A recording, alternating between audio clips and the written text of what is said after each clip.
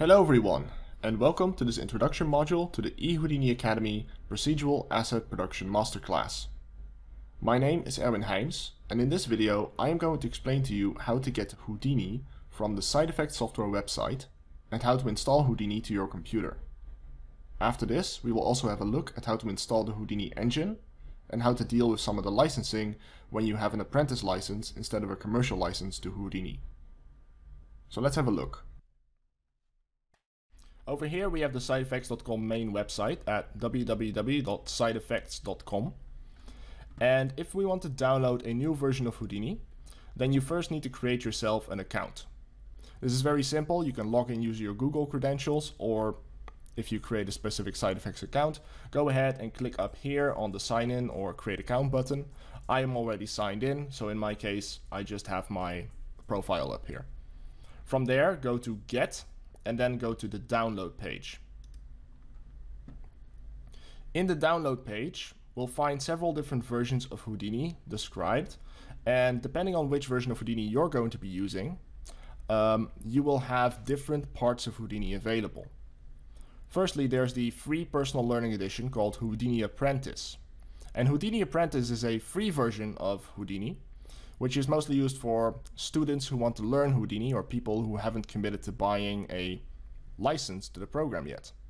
However, it does come with some limitations, among which that you cannot create assets inside the Houdini Apprentice version that you can sell commercially, or you can also not use them inside the Houdini Engine, inside game engines like Unreal. So next up we have the commercial licenses, and these are basically the full-priced versions of Houdini. They come in two different versions called Houdini Core and Houdini Effects. Houdini Core is the more standard version of Houdini, which includes everything you need to create your assets. However, the difference here is that it doesn't come with the same features as Houdini Effects. Houdini Effects also contains other parts such as pyro simulations, fluids, crowds, and other dynamic rigid body solvers, for example. Now these are used very much in the special effects industry. Now this course is very much game development focused, so you won't be needing this at all. If you're going to use a Houdini Core license for the course, feel free to do so, but for our purposes, we'll be using the Houdini Indie license. And the Houdini Indie license is basically similar to the Core license, except it is cheaper, and well, it can only be used up until a certain amount of profit, after which you need to get a commercial license. It also comes with the Houdini Engine Indie, which is very useful because it means we can run all our tools inside of the, say, Unreal Engine.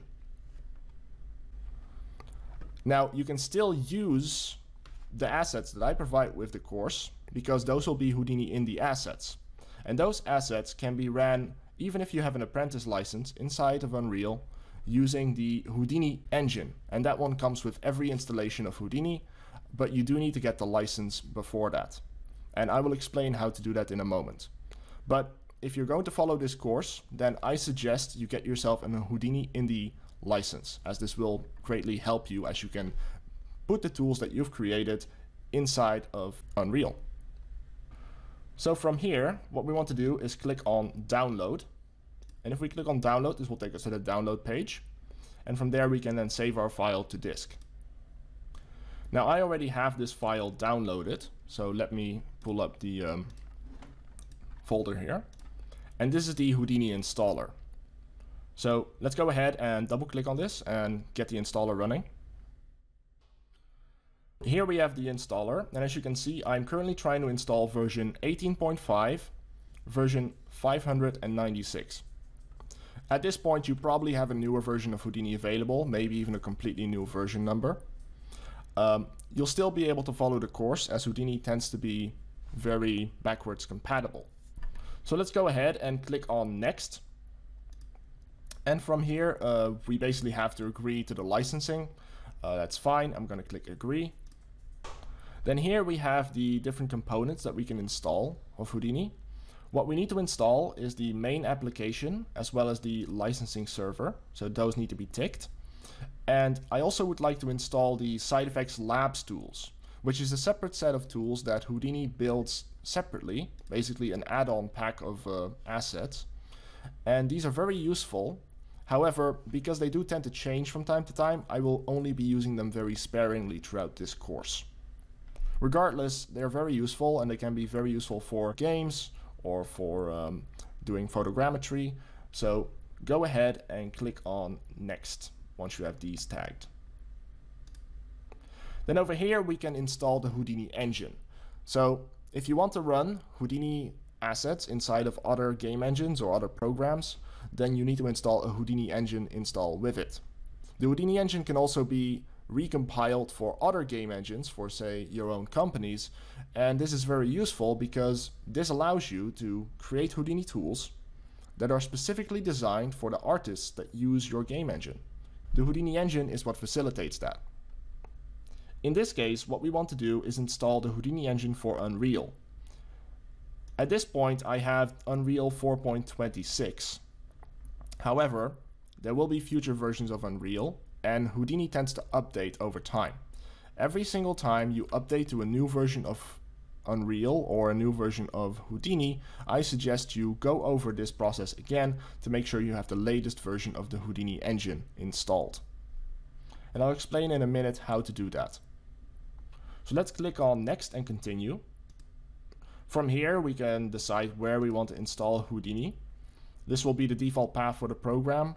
I'm fine with this, so I'm going to proceed. And then, well, we can decide where we want this to be in our start menu. From here we can click Install. I already have the program installed, so I'm not going to continue and do that. Instead, I'm going to continue to the point where the program is already installed, and now we want to install the Houdini Engine for our Unreal Engine. Okay, so now that we've installed our package of Houdini, you will find it under the Side Effects Software tab if you use the default install path. And then over there you will find your version of Houdini. Go inside of this package and then navigate to the Engine folder. From there go to Unreal. And here you will find the different versions of the Unreal Engine that are currently available to you that we can install. What we want to do is go to the version that's probably the latest version that you can get, the one that matches your current install of Unreal, and select the folder inside called Houdini Engine. We want to copy this folder, and then we want to take this folder into our Unreal install folder. So here's the folder for Unreal. Currently I have 4.26, and I want to install Houdini Engine version 2 in my case. So I'm going to go to the Engine folder. From there we go to the Plugins folder, and then scroll down to find Runtime. So the Unreal Engine main folder, Engine, Plugins, Runtime. And from here what we want to do is right click and simply paste the Houdini Engine folder into this folder. Now in my case, the program is already installed, so it will try to overwrite the files. The thing is that, like I mentioned, if you want to update your Houdini Engine, then I suggest you also replace your Houdini Engine folder altogether. In the past, I found this is the most assured way to make sure that you actually have a successful install of the Houdini Engine when you try to run it in Unreal. So let's find the Houdini Engine folder if it's already installed. And what I'm going to do is I'm going to click it and delete it. And then I will paste the new version of the Houdini Engine into this folder again. So now with this properly installed inside of our runtime folder, we are ready to start running our Houdini tools inside of Unreal as well. However, if you are using an apprentice license, there's one more thing that you have to do. Because with Houdini Indie and the commercial version, the licensing server will already be set up to allow you to run Houdini Indie assets, the ones that come with my masterclass. However, if you are using a non-commercial license, then this will be a problem as the non-commercial license does not allow you to actually run Houdini Engine files. For this you will have to get the Houdini Engine Indie license from the side effects site. Go to Get and then click on Buy. And here you will find the different versions of Houdini that you can actually buy. Houdini isn't all that expensive. The Indie license itself is actually only a few $100s. But what we are looking for is the Houdini Engine over here. And this will get us the ability to get a free version of the Houdini engine for Unreal. Just add that to your cart, and from here just follow the procedure to do the checkout and buy process. And this will add it to your available Houdini licenses. So how does Houdini deal with its licenses exactly? Houdini licenses are managed by its licensing administrator, and they can be found with every version of Houdini. If you go to your start menu for Windows and you type in license, you will probably find the latest version of the Houdini license administrator there. If not, you should scroll down to your side effects folder. If you click on this, it will start the Houdini license administrator. I'm going to blank out some of the information here because I'd rather not display everything. But if you have activated a license over here from your buy menu, if you've bought yourself an Indie license, or if you have bought yourself an Houdini Engine for Unreal license for free, then it will end up in here. If it hasn't done so, then you need to follow the procedure to install the license properly. And I can't really go over that in this video, but the instructions are available on the side effects site, and you can also get them through your licenses under your profile. Once you have your licenses installed, you will find them installed over here, and at that point you should be able to run the Houdini engine, even if you have a non-commercial apprentice license.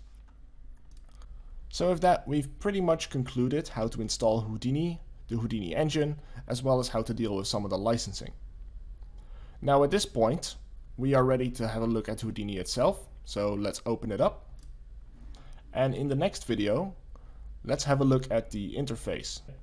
So I'll see you in the next video, and have a good one.